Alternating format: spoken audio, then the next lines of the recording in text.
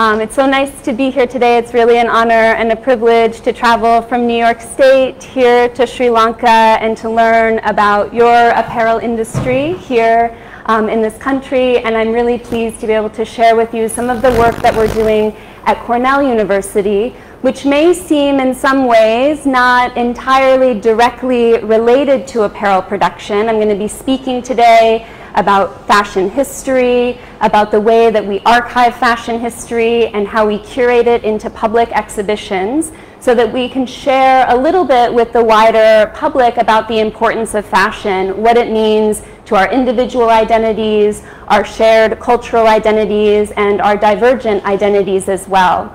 So I teach at Cornell. I'm in the department of what is called human-centered design in the College of Human Ecology. I teach in our fashion design and management program where we have 3 majors for bachelors of science, a major in fashion design, a major in fashion design management, and a major in fiber science. And so we bring all of those areas together as we think about fashion history and the way that we document it in our archive at Cornell. So I'm going to give you a little bit of background on that today as well. So my outline for the presentation today, first I'll be speaking about fashion anthropology. Often these two words aren't used together, and I have a PhD in anthropology and sociocultural anthropology. I'll speak a little bit about what fashion has to do with the study of people and culture. Next, I'll talk about fashion curation, what exactly we mean by fashion curation. In the United States, Europe, and other places, there's been a proliferation of big blockbuster fashion exhibitions at museums, especially over the last 20 years. And we're seeing this as one of the biggest draws into art museums today. We'll talk about that. And then I'll talk about the exhibition of fashion in universities and how the hallway, a space that we often kind of disregard as a space of transit, is actually a space of possibility for fashion education. I'll talk about the history of fashion at Cornell and also the history of the Cornell Fashion and Textile Collection, which I direct. We'll do a virtual tour at the end of a select number of our recent exhibits, and I'll tell you a little bit about what's coming up in the future. So first, what is fashion anthropology? If we take these two fields separately, we know that anthropology is the study of human beings, the way that culture is both produced, how it's transformed, and how culture is performed on an everyday basis. And we know that culture is something that we learn. We learn it through shared and patterned experiences. We know that culture is meaningful. And of course, fashion is one way that we're able to learn and express every day our culture. Fashion, on the other hand, it's something that is place-based. It's something embodied. It's also digital these days as well. And importantly, fashion makes connections. It connects us from the local to the global. It makes connections between individuals and collectives, our communities that we're part of. It makes connections between production, what is made to be worn, and then how it's consumed. And it also creates connections between aesthetics, the visual, the design aspects, and the identities that we bring into the world every day. Fashion is both a noun and a verb. It's something that we do, and it's also something that exists tangibly and materially in the world. Every single day, we make a choice about what to wear, and at the same time, we're operating within certain restrictions. For example, the regulation of wearing a mask. So there are some choices about what you get to wear, and there are also a lack of choice at the same time. So this is what we call in anthropology the structure and agency debate, the choice and also the structures that often dictate what those choices might be. So in fashion anthropology, we're asserting that fashion is actually, we're combating this myth that fashion exists only in the West, that it's this Euro-modern phenomenon. But instead, we argue as fashion anthropologists that fashion is a humanistic phenomenon, and it takes place all over the world in cultures and communities, large and small, in rural communities as well as urban. And we always think about context when we're thinking about how fashion works on an anthropological scale. We think about the economic systems that enable the production and consumption of fashion, also the regulations, trade policy, different laws. Social organization is really important too. You know, how you dress based on your age or class or other aspects of identity. And there are also ecological and material forces. So how fibers, for example, fiber science is such an important part. Certain fibers are going to affect, right, whether you're sweating or not. Some clothes make you sweat more, some clothes maybe are more breathable, and there's a whole range of embodied experiences that are shaped by the actual materials themselves. In fashion anthropology, we also acknowledge that all knowledge is situated and partial. So what we mean by that is, as a researcher, you're bringing your own identity to bear on the subjects that you're studying. And so we have to reflect critically about our position as the researcher and how that shapes the questions we ask and how we come to the topics that we study. And in anthropology, we use a particular research method called ethnography. And this involves getting to know people, talking to people, immersing oneself in a culture. And we also use a lot of archival and material-based methods. So we go into archives, we look at primary sources, we look at extant objects, materials, artifacts, and we start to piece together a kind of history that provides context for understanding why people are wearing what they're wearing today. So both past, present, and maybe even anticipating something of the future. And of course, in fashion anthropology, we convey our research through many different forms. You know, typically when we think about academics, we think about the books that they write. And certainly that is a big part of what we do as academics, but I'm a creative designer as well. So while I do write books and articles, I also think it's really important that we're able to convey our research in material, in visual, and other kinds of forms. So things like documentary film or creative design practice. And what I'll be talking with you about today is what I think has the most exciting potential for conveying anthropological research about dress, and that is curated fashion exhibitions, where we actually put on display actual garments, extant garments. They may be 100 years old, 200 years old. They might just be a day old. Maybe they've never been worn before, but we're using the real material artifacts to tell a story about a culture, a place, or a time. So what is curation?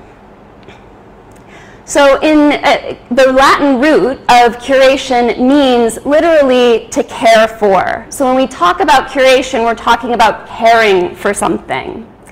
And the noun curator comes from medieval Latin and actually means one responsible for the care of souls. And so the of souls is intimated here, but there's a really important aspect of this when we think about clothing, right? Because clothing is part of somebody's life. It's been lived by a soul, right? And so there's a certain amount of care that must be taken when we think about the root of these words. So in a way, we're all curators in our everyday lives. You are a curator of your own closet. You've decided what is in your closet. You care for those clothes, laundering, ironing, mending. You move through different garments over the course of your life, but you care for those materials in a special way. But you're also a curator more broadly, right, of the relationships in your everyday life. You care for not only the materials, but the people in your life as well.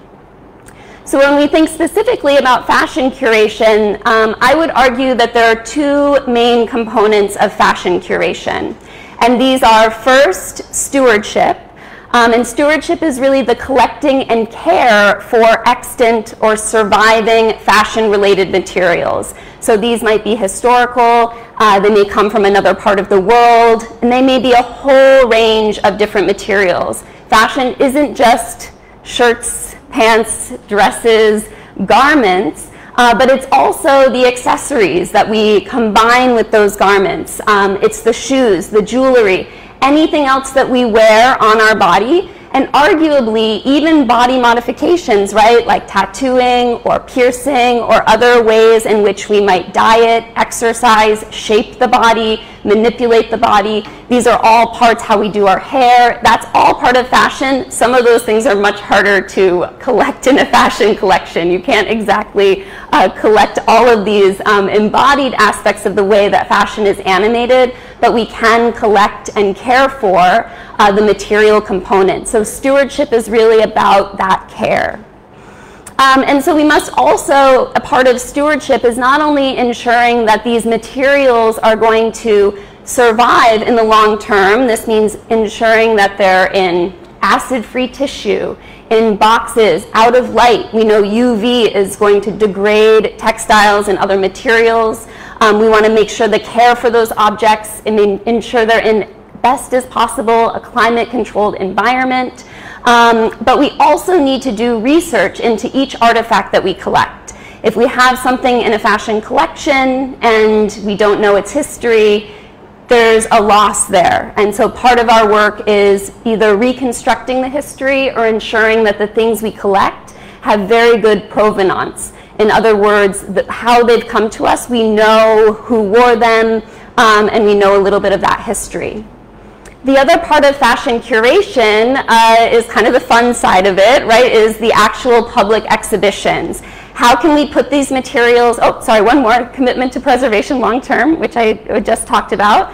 And then in public exhibition, we want to take these materials and tell a story with them to the public.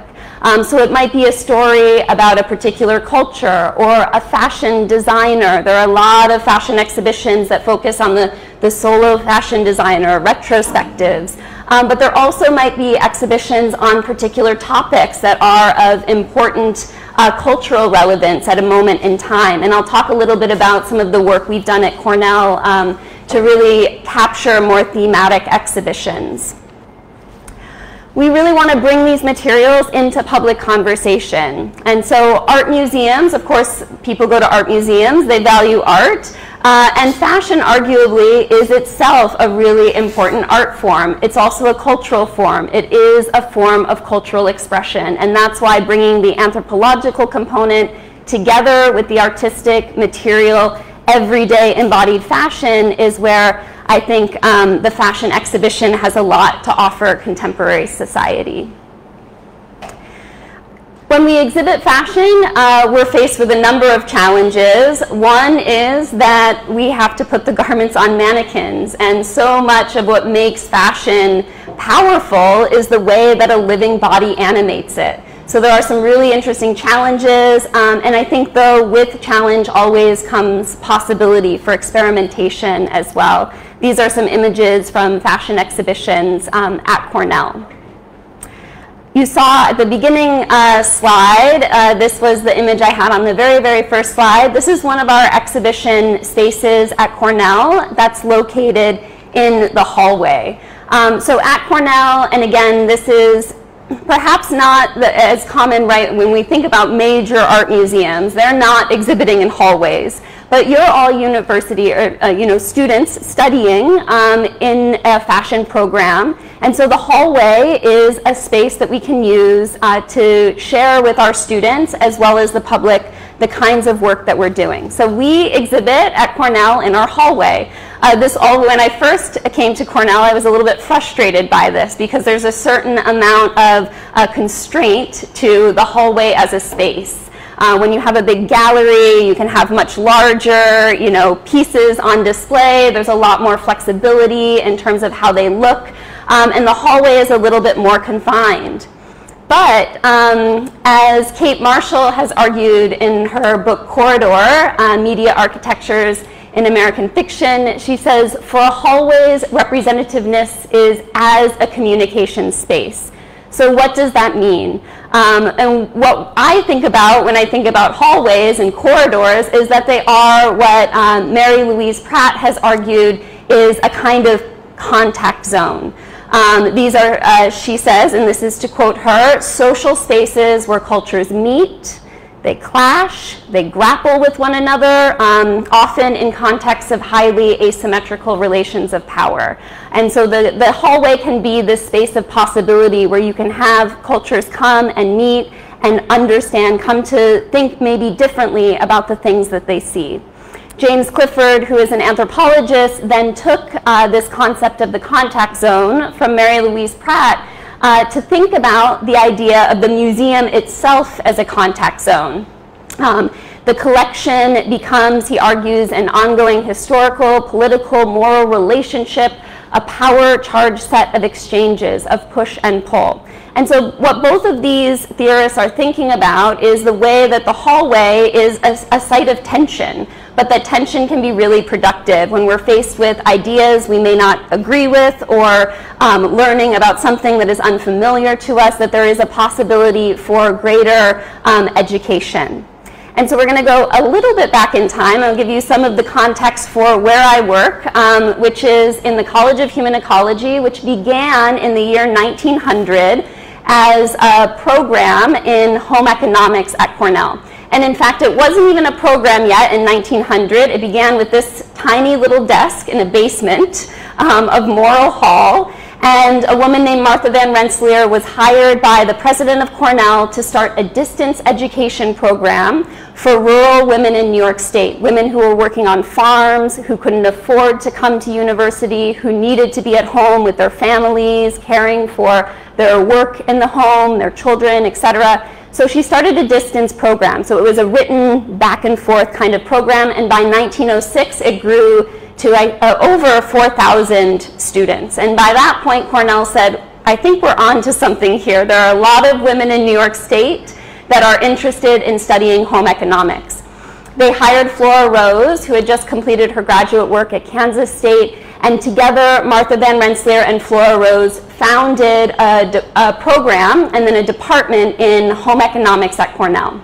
Home economics, of course, includes things like nutrition, family studies, and clothing and textiles, interior design, and these kinds of fields. Flora and Martha were also very well connected in New York State with a number of very important women. Eleanor Roosevelt is just two in there from the left, and so they worked with a lot of women who were involved in the suffrage movement at the time in the 19-teens. This is an image of the League of Women Voters right after women got the right to vote in the United States. And so they worked together with larger groups of women to really bolster this program. And by 1925, it became its own college. In 1915, Flora and Martha hired the first full-time faculty member in clothing and textiles, and her name was Beulah Blackmore. We actually have the dress in our collection that she wore to her interview, which she made herself. She had a pretty wild style. These are some of the other garments in her personal collection, which she later donated to the fashion collection. This one from the 1920s, I think, is really quite beautiful.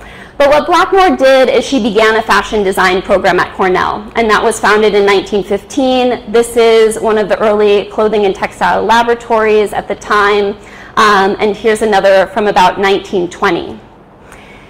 Blackmore also began the collection, the Cornell Fashion and Textile Collection, as a teaching collection, because in 1915 there wasn't PowerPoint, there wasn't the internet, and so she needed to illustrate her lectures. And she figured that using actual material artifacts would be one way to teach her students.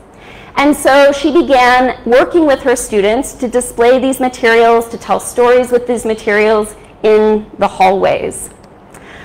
This is one of my favorites. I don't know if you can quite read this slide, but this is a display of garments that students had created from men's shirts that had been stained and sort of ruined beyond repair. And so they refashioned them. So it's an early form of upcycling that was, you know, they were doing this in 1915. It's a really hot topic in the US right now. And I think there's a lot of really interesting things happening here in Sri Lanka as well with the waste product, you know, the cut-off waste or products that, you know, orders canceled, how to refashion things into something new. And this is something we've been doing at Cornell for a long time.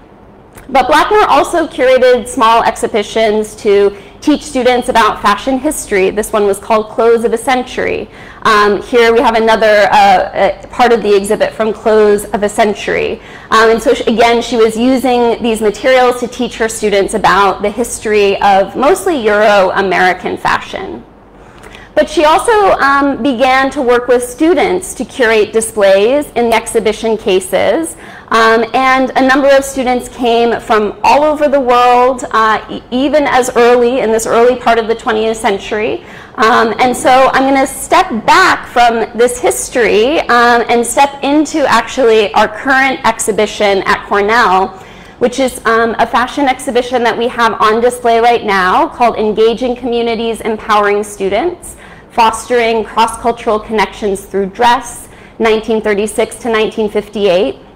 This is an exhibition curated by two PhD students, and one in our department, Linda Zapolius, and another, Emily Hayfleck, who is an anthropology PhD student.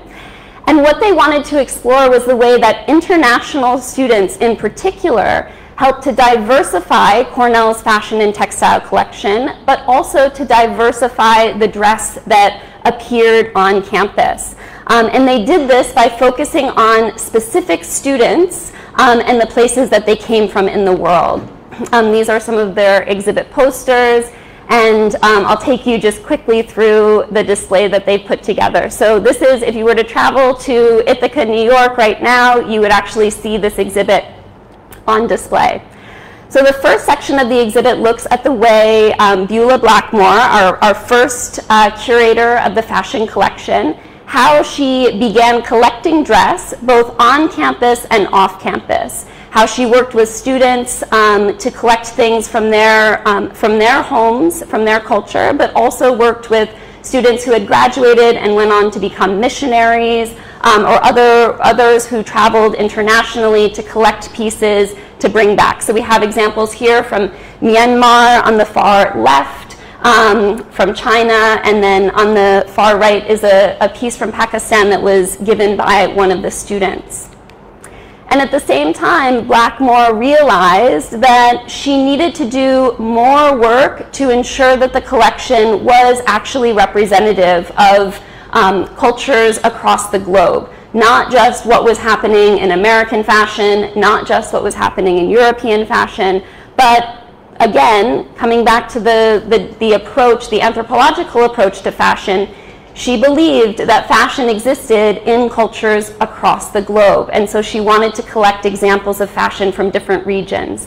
So in 1936, she got her sabbatical. She used her sabbatical to travel around the world for 6 months, not by airplane, by boat. And so she went all over the world. You can see this image here is a photo of her in Cairo on a camel. And then when she returned, she collected examples of dress from all of the places that she visited, and she came back to the university and actually curated a show called Costumes from Many Lands.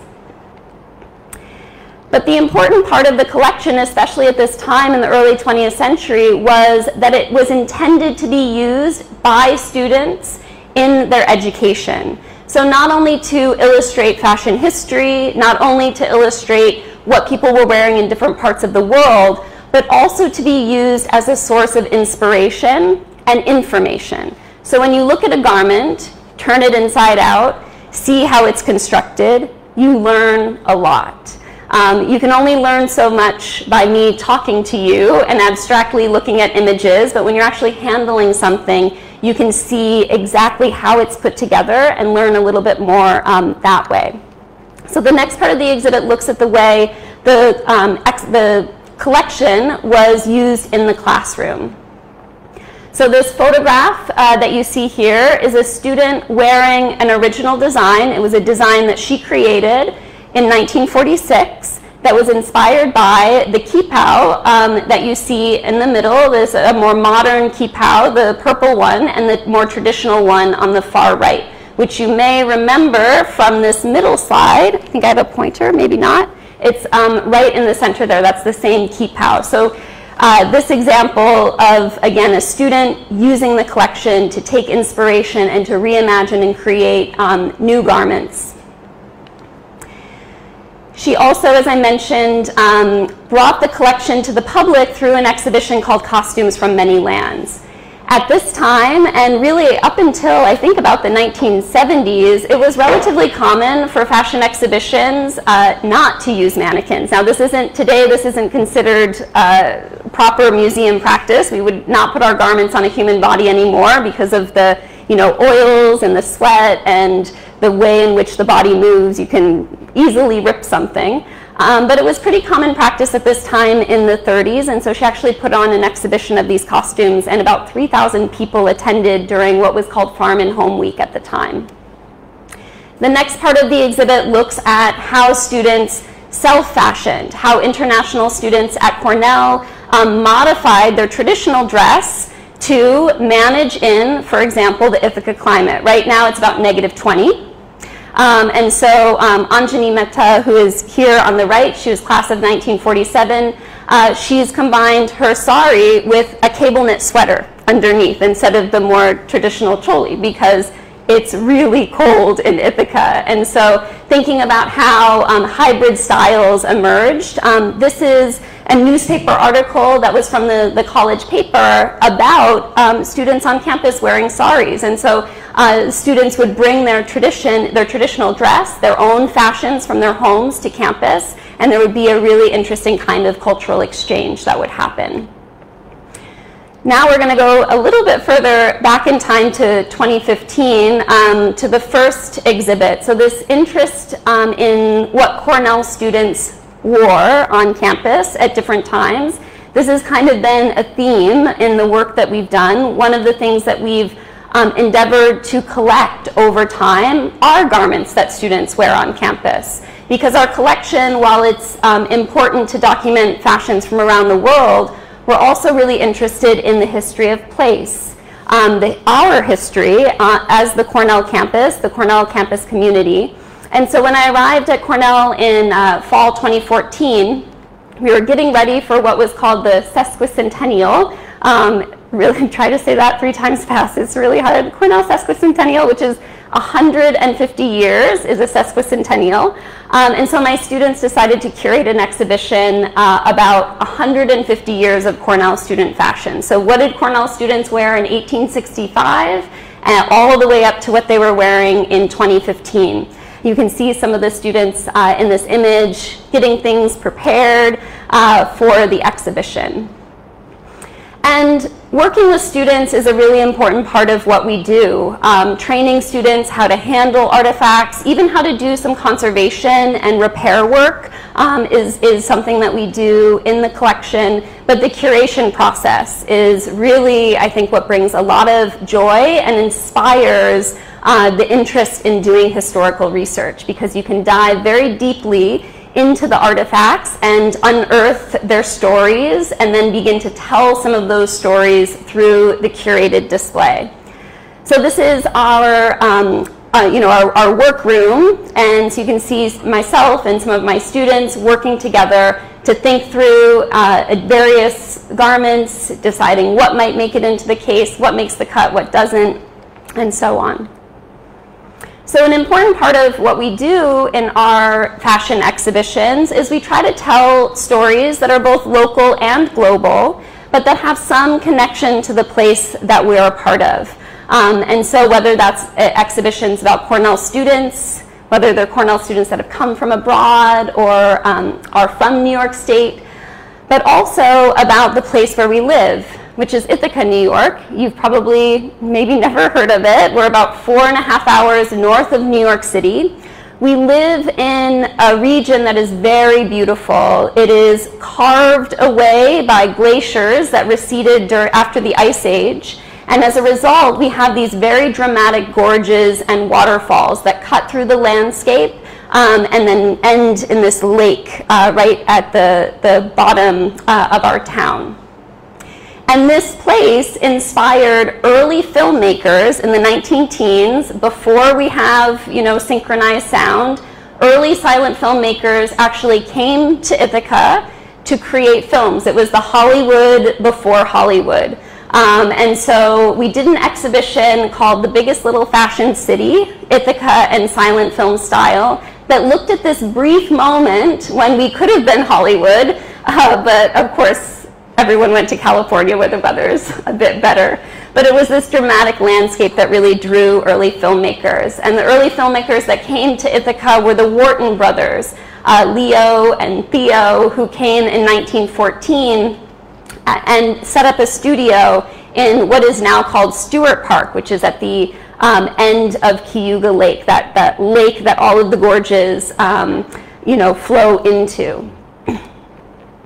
So Ithaca, of course, I mentioned, is this very dramatic landscape, but the other advantage of Ithaca was that there were a lot of students around, and students make for great extras in films.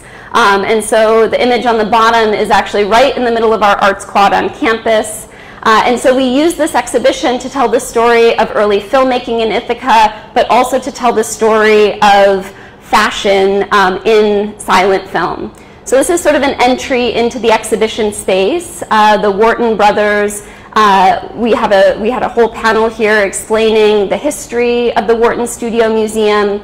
And then the other entry point of our exhibition, this long hallway case, provided a kind of timeline for fashion history during the heyday of silent film, which is typically considered to be about 1910 to 1929. By the end of the 1920s, you have synchronized sound and the talkies come in. We highlighted a number of actors and actresses that were either living, working, or had some relation to Ithaca and silent film. So this is a dress that was worn by Minnie Mattern-Fisk, who was not only acted in silent films, but was actually much more known for her work in theater. And the dress on the far right is part of our collection and is a beautiful garment that she wore. We also use this case to talk about the important fashion designers of the day. Early silent film, this predates costume departments in films. Nowadays, you have a costume designer listed on the film, but early days, if the actress was dressing as a modern woman of the day, she was really responsible for her own wardrobe. So fashion designers sought out these silent film actresses to do product placement, to ensure that their garments were on set and worn in these films. And so Paul Poiret and Lucille, or Lady Duff Gordon, were really important fashion designers who made sure that their pieces were on the film sets and worked really closely with a number of important actresses of the period. One of the films that was made in Ithaca was actually a serial. So silent serials were very popular. A serial is an episodic series, kind of like Netflix today. They would be about 2 reels long, maybe 20 minutes in length, typically ended with a cliffhanger, and then 2 weeks later you'd come back to the theater to see the next episode. The biggest serial of the day, or so it was claimed to be, was a serial called Patria. It was a World War I preparedness film starring Mrs. Vernon Castle, or Irene Castle, and she lived and worked in Ithaca, and later married Robert Treman, who was from Ithaca, and stayed in the region for a little while. She was also considered in the United States to be the best dressed woman in America. And so as part of this exhibition, we went deep into the archives. We actually sought out and found her granddaughter, who had all of these amazing photo albums in her personal archive, which she later donated to Cornell. They're now part of our Division of Rare and Manuscripts collection in the library. And so we were able to see how Irene Castle, from a very early age, was interested in fashion, in theatricality, and how she had a desire to be very, different in terms of her dress, to innovate and market it. She's considered to be the first woman in America to bob her hair in about 1913. And she also created, lots of different fashion items like the Castle band, which would hold her hair in place. And she ascended to fame in collaboration with her first husband, Vernon Castle. They were known for the Castle Walk. They were modern dancers. And so they came to fame that way. And they were also very much interested in working with companies and doing various kinds of product placement. So they were in magazines like Vogue and Harper's. And they also wrote a book called Modern Dancing. And interestingly, in this book, there's an entire chapter on dress reform, where Irene Castle argues that the corset needs to be abandoned in order for women to be able to dance more freely and to get that kind of exercise. And she says in the book, you too could be slim and healthy and in love if you danced. So she and Vernon starred in a silent film called The Whirl of Life in 1915, and they began to experiment with all kinds of fashion products that they placed in the films and promoted. So she was both an astute businesswoman, but also interested in fashion.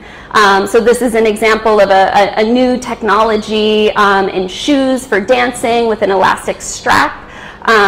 She also brought over a tiny dog from Paris when they were in Europe in 1912 called the Brussels Griffon. It looks like a little tiny Chewbacca type dog. And she often would carry it with her almost like a fashion accessory, one might say.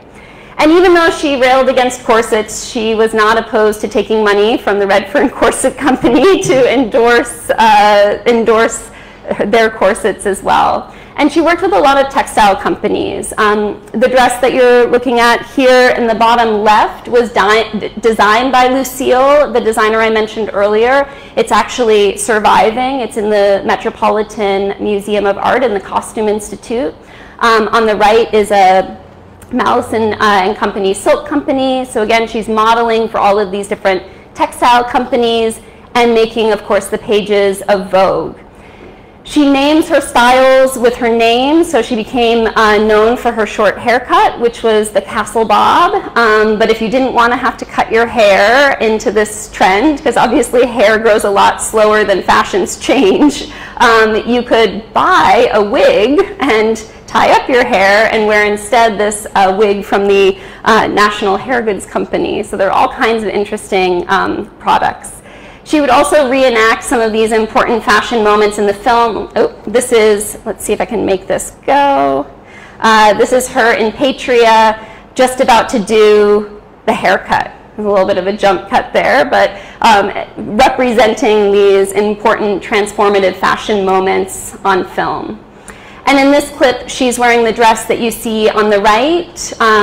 Behind her are the Ziegfeld Follies, and this was filmed actually in New York City at the New Amsterdam Hotel. So you can see the fashion in these films. It's very dramatic. There's a lot of high contrast. And this is because, of course, the films are in black and white. Silver nitrite really picked up on the glitter and the glitz. And so she also promoted the sort of World War I aesthetic, the sort of militaristic look. She's wearing here Vernon Castle's flight jacket. And this is just a clip. The Whartons were really interested in experimenting with split screen. And so this is a tripart split screen that they put together. So really innovative in terms of early film. These are just more of the fashion photographs that we were able to archive from her granddaughter from these photo albums that she had. And here you can see again just a little glimpse of what fashion looked like in motion. And what makes, I think, film really interesting is that it becomes the first medium, apart from everyday life, where you actually get to see fashion moving and see the same fashions circulating in theaters around the country and around the world. This is another dress by Lucille or Lady Duff Gordon that made it into Patria. She also used Patria to work with fashion designers to sell some of the designs that she wore on set. So this is a headdress that was designed for motoring, or the Patria pom-pom, which was this, the feathers at the front of this cap. And she worked with a fashion designer, Faye Bazzi, in New York City, again, to model some of these looks on set and then sell them in the pages of Vogue, Harper's, and others like The Delineator.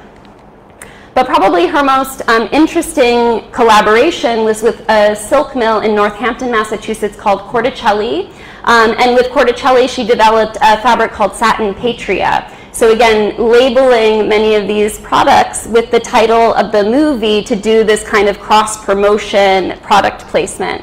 And the Corticelli Silk Mill, again, is a silk mill in Northampton. This was their logo. And she ended up working with them for many, many years, launching a range of different fabrics that would appear in advertisements across many different magazines, where she would be able to show different products like the Castle Canteen, for example, that she's holding in the far right. This was, again, pieces that would show up in the films that then you would be able to purchase from shops and stores and whatnot. And of course, this is the war era, so one of the things that the Corticelli Silk Mill would advertise is that it would be more patriotic to buy silk instead of wool, because wool needed to be used for military uniforms. But Irene Castle was also very much interested in fashion design as well, and so she designed many of her own garments in addition to the things she wore designed by Lucille and others. And she eventually worked with the Corticelli Silk Mill to launch her own fashion line. And so she becomes the first film star in the United States to have a self-named eponymous fashion line. And it was called Irene Castle Corticelli Fashions. And we were lucky enough in this fashion exhibition to have 3 examples from this collection that we were able to display. 2 from our collection, and the one in the center is from Ohio State's Historic Clothing and Textiles Museum. A number of other garments we were also able to show that she wore, and this image on the left includes a cape, this beautiful gold lame cape, and the outfit worn by her second husband, Robert Treman. As well, in the collection, we had this headdress that had been attributed to Irene Castle, but we weren't entirely sure if she actually had worn it. The provenance wasn't there to the degree I would have liked it, but then when we looked through those photo albums, we were able to find the photos of her actually wearing this headdress. So this was one of the first exhibits that I curated in collaboration with some folks locally from the Wharton Studio Museum to really bring this history forward into the community. And so as we think about local history, I also wanted to bring a more open it up to think about histories of national histories as well, in addition to the more local history. And so in 2017, we curated an exhibition about apparel manufacturing in the United States, and focusing specifically on the unions that worked with, the unions that advocated for production in the 20th century. The International Ladies Garment Workers Union and the Amalgamated Clothing and Textile Workers Union.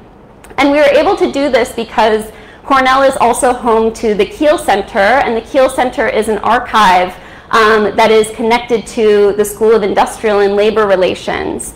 And at the Kiel Center, they have all of the records from the International Ladies Garment Workers Union, as well as the Amalgamated Clothing Workers of America.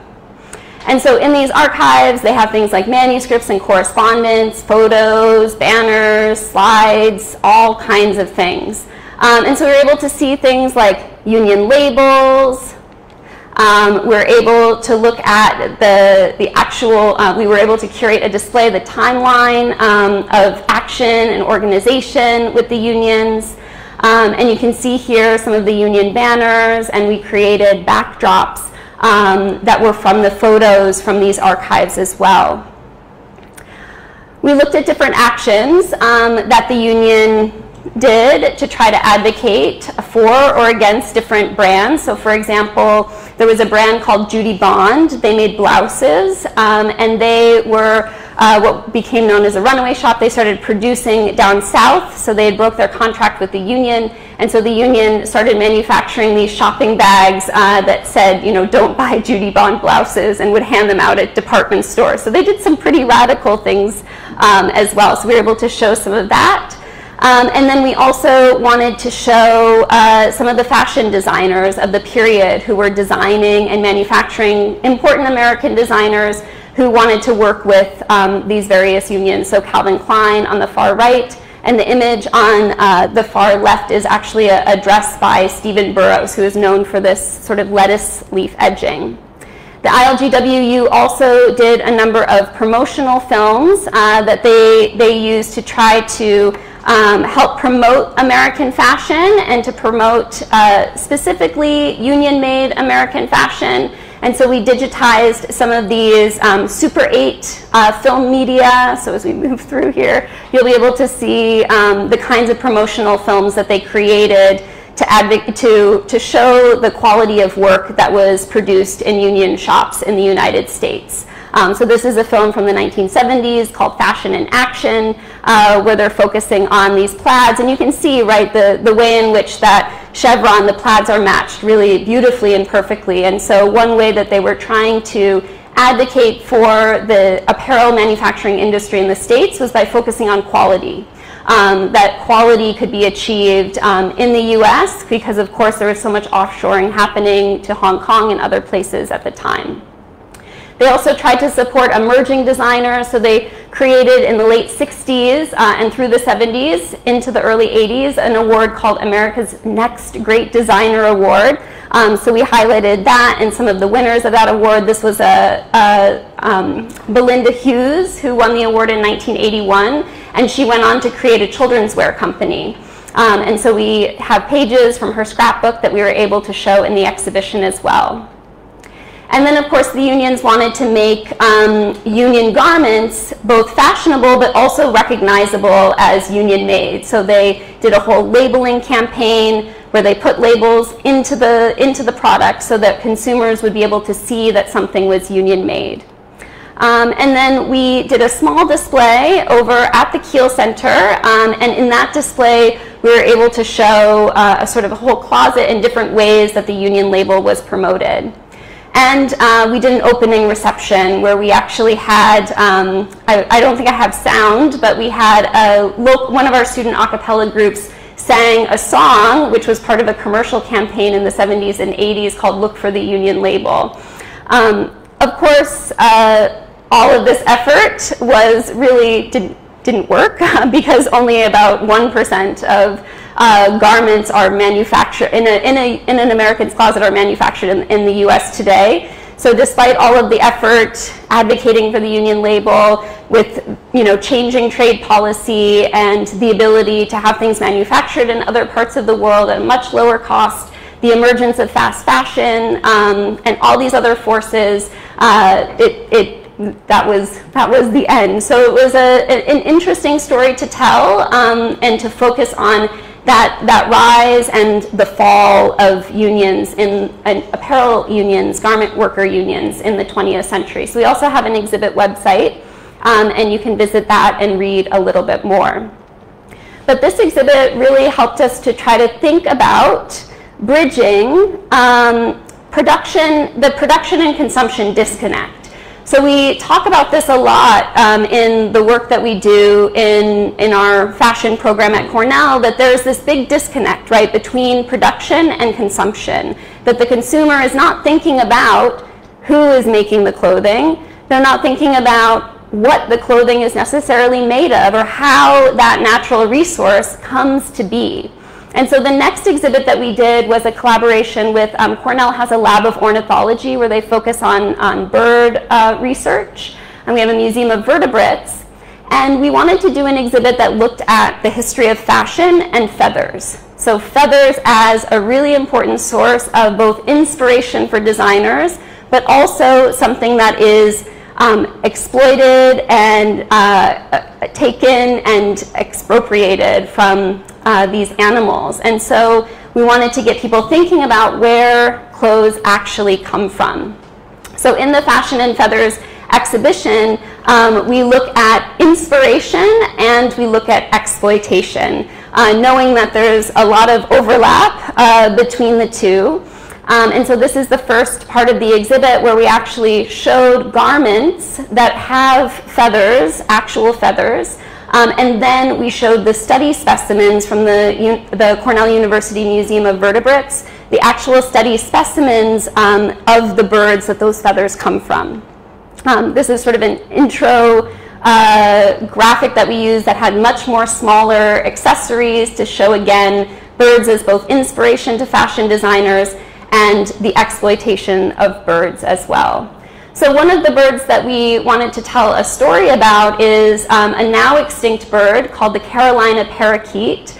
It's the only parakeet as far north as where we live in New York State. And by the 19-teens, it had been hunted to extinction and used pretty widely in fashion at the time. One of the things we also wanted to think about is the way that when a feather is removed from a bird, you lose the face, right? It becomes abstracted, so you almost forget to think about the life of the being that once lived. So again, we had these large study specimens. This is a marabou stork alongside the garment that used feathers from that same animal. So the marabou stork, the downy feathers of the marabou stork, it's right at the bottom. That's what's used in the bottom part of the white jacket. On the right is a down jacket from Patagonia. When we think about abstraction, down, you don't even see it at all, right? It's enclosed and quilted, but of course it is the most insulating material. So it has really important material properties that scientists still haven't been able to fully mimic to the degree that down can provide warmth. Another bird that we looked at was this chukar partridge, which you can see the feathers there on the side, really distinct pattern. And again, looking at how when a feather is removed, it becomes abstracted, but then when you include the whole bird, it's a little bit kind of creepy, right? So we have this hat on the right that's actually made from the entire partridge, but it was made by a milliner who works with hunters who hunt for the meat, and then she takes the skins and then creates them into these hats. So she's actually trying to take a more sustainable approach, but it is a little intense to look at. On the more fun side of things, we looked at birds as inspiration and organized the cases according to different textile design techniques, things like embroidery, which you can see on this fan. We also have some embroidery in this case. And so again, this was a really fun exhibition. I want to make sure I check my time. We are about an hour in, so I'm going to try to move along pretty quickly.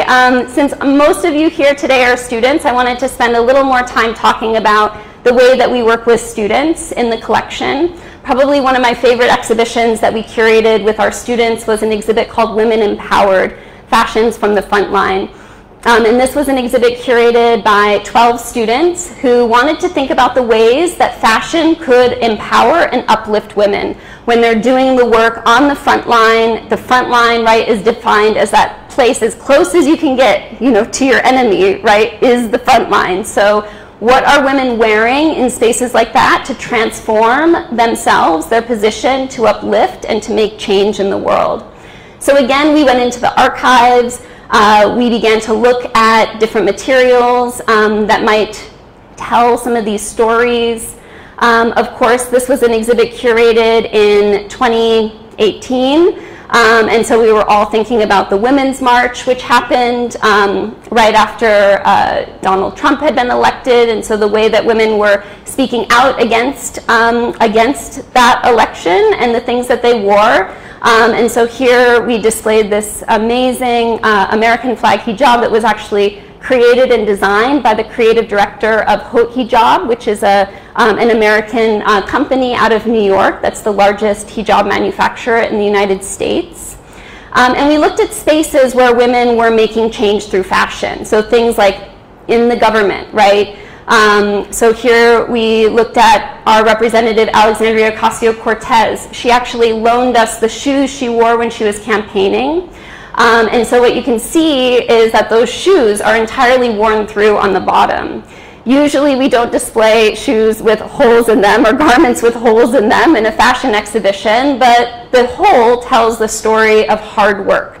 She's on the front line, she's trying to get elected, she's walking door to door in her district to connect with her community, and literally wore through the bottom of her shoes doing that campaigning work. And she always wore this red lipstick too. So we wanted to show that interesting contrast, and this is a photograph of her during that campaign.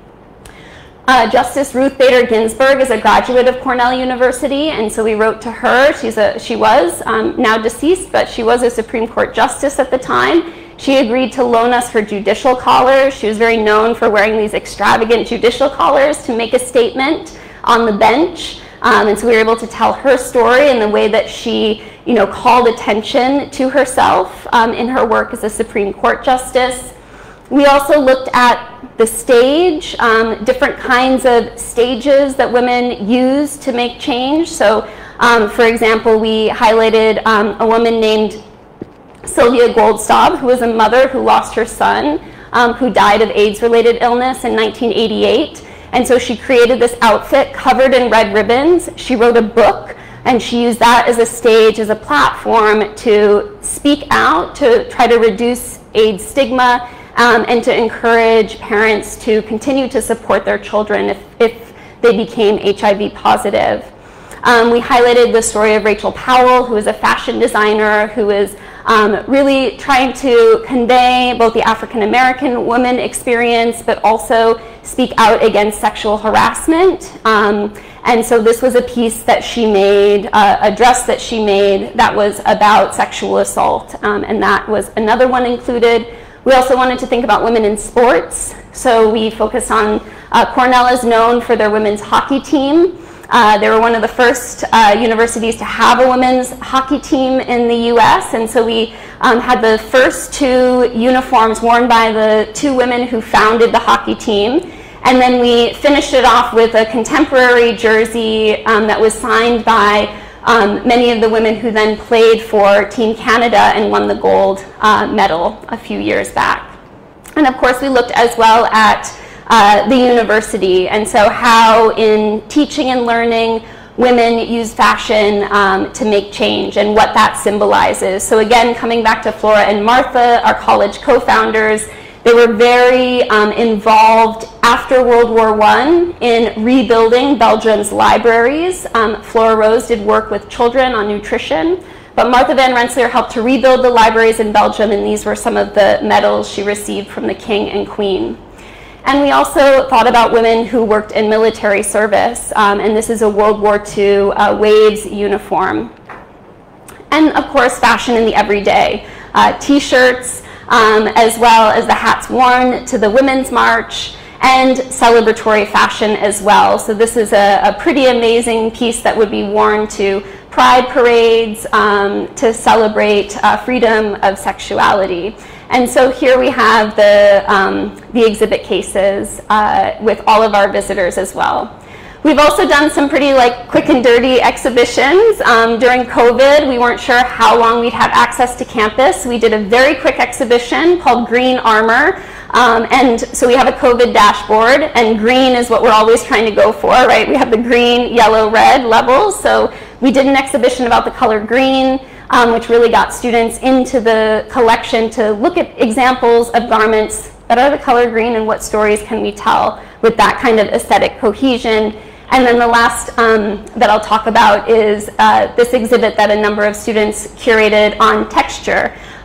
So less political and more fun. So how can we think about the possibility of texture in fashion? And so the students made these really wonderful exhibition guidebooks, because you can't touch museum artifacts, and so seemed kind of cruel to curate an exhibit about texture and then not let people touch anything. So they actually made these exhibit booklets and put swatches in so you could actually feel the textures. They had warm and fuzzy, slinky and scaly, crisp and crinkly, soft and squishy, and then most recently, our last student-curated exhibit, again, during COVID, we managed to put this one together. It was called Fashion in Transit, and it looked at all the different ways that fashion enables the body to move, from rolling, walking, sliding, orbiting, swimming, riding, flying, carrying, and then we did a small exhibit in the museum, the Art Museum, on visualizing this kind of transit. So sliding, of course, we can think about things like ice skates. Swimming, we looked at swimsuits. We looked at different ways that people could ride, whether it's train travel or by horseback. We also included this, this art garment. This is not an actually manufactured garment, but it's called the personal space dress. And so when you're traveling on a subway, it actually helps create that 6 feet of distance, so it expands. We were able to show shoes and the ways that shoes, particularly in the early 2000s, became a site of individual expression. We thought about various accessories that help the body move by rolling, so skateboards and roller skates, but also wheelchairs. That's a 19th century wheelchair that we were able to include. And then flying. So what you're looking at in the middle there is a wingsuit for base jumping or for skydiving. You can actually control the air a little bit, and then on the back of this Art Deco pajama top is a representation of a zeppelin or a rigid air, which is one way, of course, to fly in the early 20th century. So our next exhibit, I'm going to end with this slide, is called Dressing the Circus. So we're looking at circus apparel in our next exhibit. This will be curated by a PhD student named Jenny Lee Dupuy, who actually worked for Cirque du Soleil for about 10 years. And is very connected with the circus community, and so she's going to be curating an exhibit about the history, the function, the labor issues, which you can see here. You have to move the body in very dramatic ways that you typically don't move in everyday life, and there's a lot of important safety considerations as well for this kind of apparel. So that is a little tour of what we do at Cornell, the kinds of exhibits we've curated. This is just touching on a few. We do about 3 exhibits a year, and these are a few of my favorites that connect back to this theme of fashion, anthropology, and the way that culture, community, individual, and collective identities can be expressed through what we wear. So thank you very much for listening, and I'd be glad to take any questions. You might want to sip some water. Yeah, thank you. It's a lot of talking. It takes a lecturer to talk that way. Thank you, Professor Green. So floor is open for questions. I've got a few that I have got via the electronic channels, but before I go to that, I'd like to open up the floor for any questions here.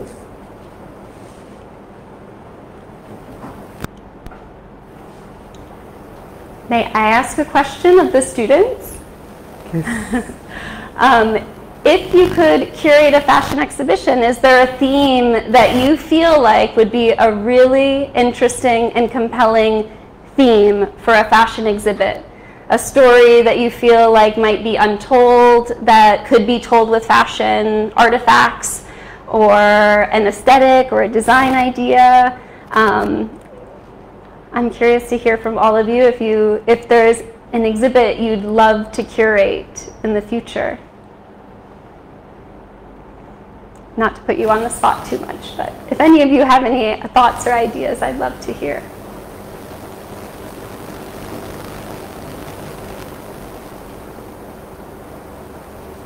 Floor is open for anyone. We've got some of our design colleagues from the center as well.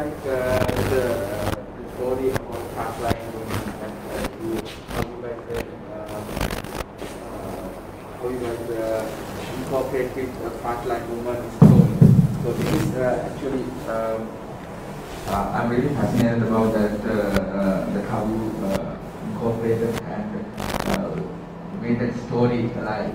So the High Court judge, how he has shown the dress, right? So it's very fascinating. So for your questions, I would like to select frontline women. So because women is much more fashion forward, and we can get great example of society. So this is my choice. That's a really great point, and one of the things that my students and I talked about when we were curating that exhibition is that exhibit, just as you're saying, the women empowered fashions from the front line, you could curate that exhibit 1,000, 100,000, 1,000,000 different ways, and every person could curate it differently because there are so many stories to be told. And that was one of the greatest challenges of that exhibit, was which stories do we pick to tell? Because of course there's the famous people, but we didn't, as much as that's like the big draw to bring people to the exhibit, it's really the stories every day of women who are working every single day, actual frontline workers, right? Nurses, but also mothers and and teachers and people who aren't famous but are really on the ground doing that kind of work. And what are they wearing that helps them in the work that they do? So that's a really great answer. And one of our ideas, people kept asking us, oh, are you going to travel the exhibit? Will this exhibit travel to other communities? And we said, no, but we'd love to travel the idea of the exhibit and have other communities each curate an exhibit with this theme amidst the fashions from where they're from. So thank you for that comment. Floor is also open for any of the students who would like to take that on. Anything that you'd like to just try to get the support. Yes. I can pass this on. Just introduce yourself and start the question. Hi, I'm Adishna from Batch 33. So I would like to come up with some fashion ideas if I to do a exhibition. So I'm thinking it would be great if you could come up with all the ancient fashion era when we consider about the Sri Lankan kings eras and all those clothing and material and combining with today's latest fashion. That is a brilliant idea. I love that concept, yes. To think about the past and how the past and the present day are connecting, articulating, and the way that we bring the past into the present through what we wear. That's a really wonderful idea. Maybe you can come to Cornell for your graduate degree and curate the exhibit with us. Thank you very much. Yes, thank you. Hi, I'm Mahari Namaratna from D Batch. I also have a suggestion. I think currently there are no much fashion options for differently abled people. Yes. And I think that's a good topic to speak about. That way it will be like more influencing. And there are a lot of stories, especially like people who were like born there and then due to accidents and things they become differently able. Mm-hmm. So I think those will reveal a lot of stories, and if you have a good background. That is also a wonderful idea. We had a few in the Fashion and Transit exhibition that I mentioned. We had a few pieces that in the walking part of the exhibition, for example, we had a shoe leveler for people with different leg lengths. And then we also had a garment, it was more of a functional garment that was made by a former student of ours with her research lab at Harvard. Her name is Vanessa Sanchez. She's Dr. Vanessa Sanchez now. She just finished her PhD. But she and her team at Harvard had developed a kind of mechanotherapy, like a kind of soft robotic exoskeleton that helped with deep vein thrombosis.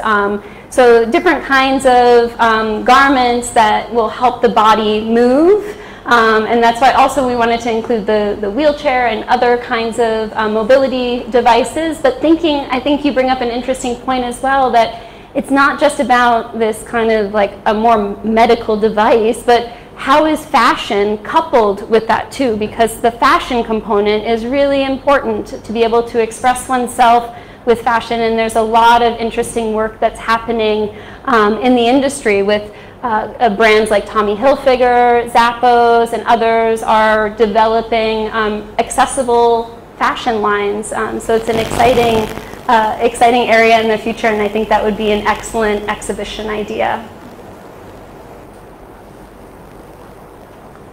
Any other thoughts? Anybody else? I'll possibly have time for one more idea before I jump into a few of the questions I've got. All right, so Professor Green, so there's this question about, so this is from Peony Vikramasinghe. Unfortunately, she's not here with us today, obviously due to COVID issues. So she's joining us live on FB. So she's asking, is there a relationship between fashion anthropology and sustainability in the modern context? Because sustainability is quite huge when it comes to our industry. My colleagues here would vouch for that. There are new job opportunities that's coming up in that space in apparel manufacturing. So what sort of link do you see between these two? That's a question. Yes, I think there's a really important link, and I think one of the things that excites me the most when I speak with my students at Cornell, this Gen Z, the Zoomers, they are very interested in sustainability. When I ask my students what part of fashion do you see yourself working, where do you want to be, almost every one of them, to a certain degree, is interested in sustainable interventions and solutions. And I think that this is a really important part of their generation, which is rooted in their collective, the collective generational culture. And so again, I think it's very much rooted in, when we talk again about anthropology, it's the study of people and culture. And culture might be an ethnic identity, it might be gender identity, but it also is age too. Age is part of your generation, your community as well. And so I think there's some exciting things happening with the Zoomer generation and their interest in sustainability. And I also think that on a larger scale, we are faced with the reality of global climate change and that things need to change. And that's why many of our exhibitions are really trying to bring to the public the backstory of fashion. Who is making fashion? What is it made of? And what are the ethical considerations? Because again, when you go to the shop to buy the garment, you get excited when you see it's for sale, and maybe you even brag to your friends, oh, I got this really good sale item. And usually nobody questions it. It's a great thing, and of course it makes you feel good, but then there is a cost. There is a cost to that great deal that you got. And it actually isn't a great deal, probably, because along the way, people, planet, have been exploited to enable such kind of consumption. And so if we can bring attention through fashion exhibitions to the way things are made, who is making them, what are the conditions of the manufacturing, then we can perhaps bring greater awareness to these really important issues. And I've been so inspired by what I've seen so far in my visits through Brandix and here in Sri Lanka. There are so many creative, sustainable solutions that I have seen that are not just being talked about, but actually put into practice in the work that's being done here. So I have a lot of hope, and I think it will continue to be a really important area, and I'm excited to see more as well with upcycling and reimagining how waste product might be used or reimagined into something useful. For example, we were talking earlier about the tea hues, the tea dyes, the waste product of the iced tea industry, that waste product being reimagined into a dye that is going to reduce the carbon footprint of the production of cottons and nylons. It's really, that's just one small story, but there are so many other ways, and you all are part of that future. And this is a really important creative challenge to meet. Good. There are a couple of questions that are more of academic in nature, which I will hold back. But there's an interesting question from our colleague at the back, Charmikara.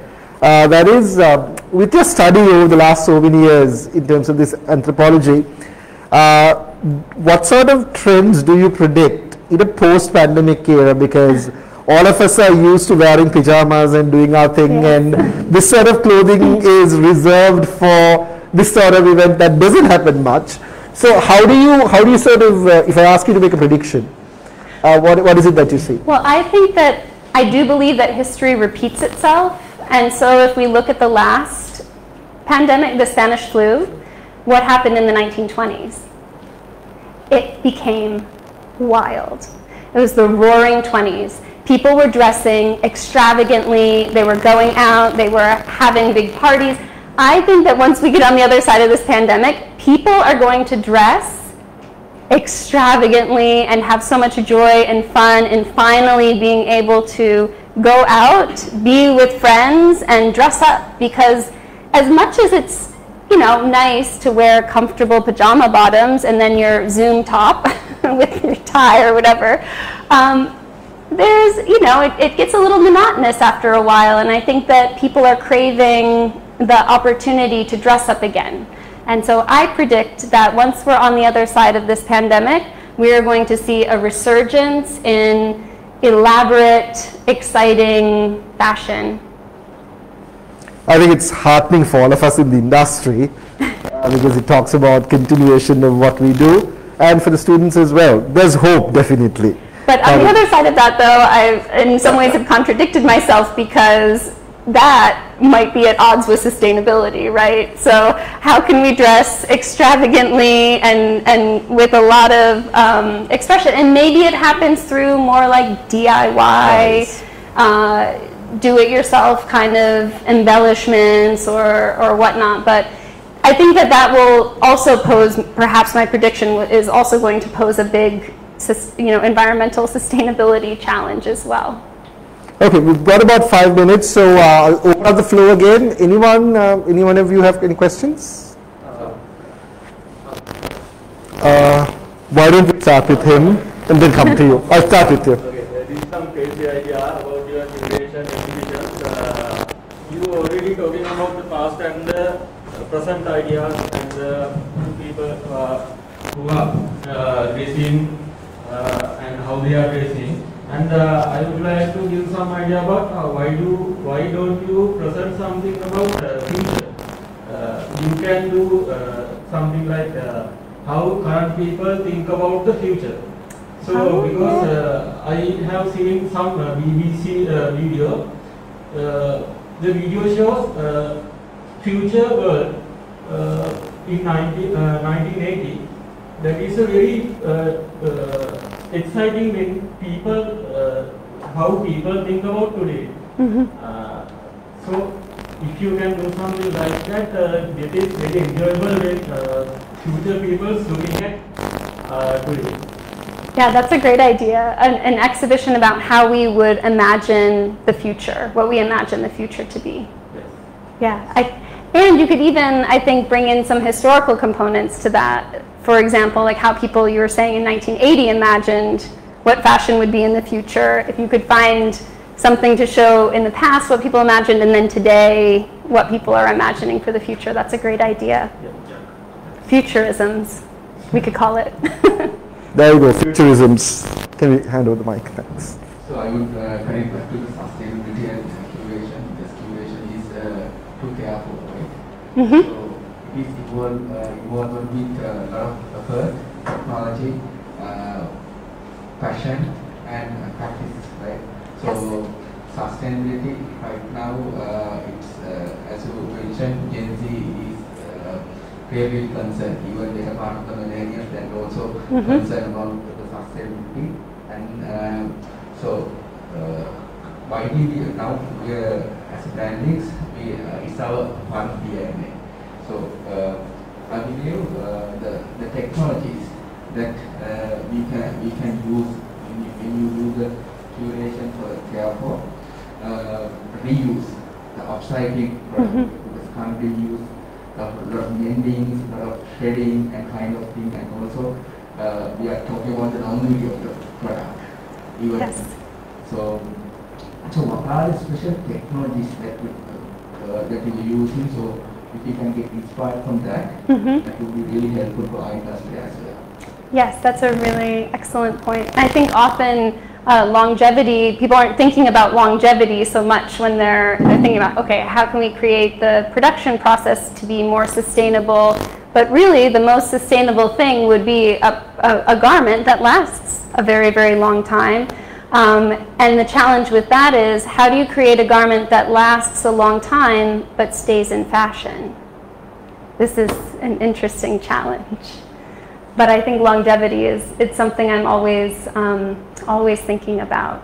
Maybe a garment that can be reimagined or redesigned over time could be another kind of creative future. Imagining garments of the future might be, to me, I would imagine a garment that is designed to change.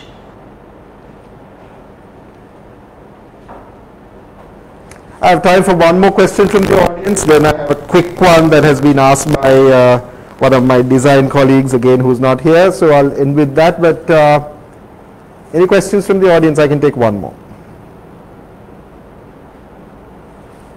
Can I have? Yes, Gashi.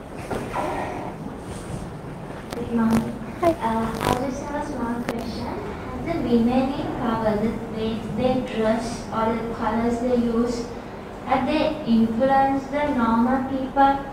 The way, the choices the normal women make, have they influenced by the powerful women's dress code in past? Will it happen in the future or in the present? Does it still happening? Yeah, that's a good question. And I think to a degree, of course, I think, you know, when we look to role models, for example, and I think many of the women that we highlighted are you know, Ruth Bader Ginsburg or Alexandria Ocasio-Cortez and others who are in positions of power, and they serve as role models to women, young women, older women, and as role models, when we look to our role models, we often try to emulate their behavior. And so I think, yes, certainly to a degree there is a way that these women have influenced the everyday person as well. But I also think, you know, it's not so like top down, and that everyday women are also influencing those in power, even fashion designers. There's this sort of historical narrative that design comes from the designer and trickles down to the everyday person, and I think, you know, to a degree maybe that's true, but there's also the way that the designers who are making these new products and ideas, they're taking their inspiration from the everyday person who is going to their closet, experimenting, creating a new look every day, and then that becomes some bit of inspiration. So Professor Green, I think with your background, you're one of the most qualified people to answer this. Fairly a dichotomous question. How often does the fashion from the histories repeated? Is there a specific fashion? Is there a specific pattern? Is there like a cyclical, but is there a time duration to it? Yeah, I think fashion historians have debated this for many, many years. So the keeper of costumes at the Victoria and Albert Museum, James Laver, there's something, you can Google it later, called Laver's Law. Okay. And I think he might have developed this in the 30s. It's not really a law, but he has a sort of schema. So, you know, 1 year ahead of its time, a garment is daring. In its time, it's chic. Okay. Maybe, I can't remember the exact numbers, but 10 to 20 years after its time, it's amusing. Or 2 years after its time, it's dowdy, right? And then 50, 100 years after its time, it becomes romantic, you know? And so when we think about cycles of fashion, for example, I was born in the mid-1980s, and so when I was growing up, that era always seemed really hilarious to me. The big hair, the big shoulders, like amusing. And slowly we start to see things come back, and I feel like what I've noticed in my lifetime is it seems it's like a 20 to 30 year cycle that things start to come back. We're starting to see like the early 90s looks, or we have been seeing the early 90s looks coming back now. So we're getting to this sort of like between 20 to 30 years, things start to cycle back, but it's really kind of hard to predict. And then there are things that we could never predict, like the face masks becoming such an integral part of our everyday dress. So it's interesting. There's also this other approach that people have said, you know, fashion is about evolution, not revolution. So we see waistlines, for example. They go up as high as they can, and when the waistline can't go up any higher, it has to drop back down again. And in the early 2000s, when the waistlines on denim got so low, like they couldn't go any lower without becoming indecent, and then they had to come back up again. And so there is this kind of movement, right, of design lines that kind of push to an extreme and then come back again. But the timing of it is very hard to predict. So many other social, cultural, economic forces are at play. Even when we think about materials, like in the United States, trade policy, right, is going to determine, you know, what kinds of fibers and where things are manufactured. And so there's a lot of other variables that are influencing what gets made, how it gets made, and whatnot. Professor Green, thank you very much. My pleasure. Thank you all for having me, and thank you for being such a wonderful, attentive audience. It's an honor to share the morning and early afternoon with all of you.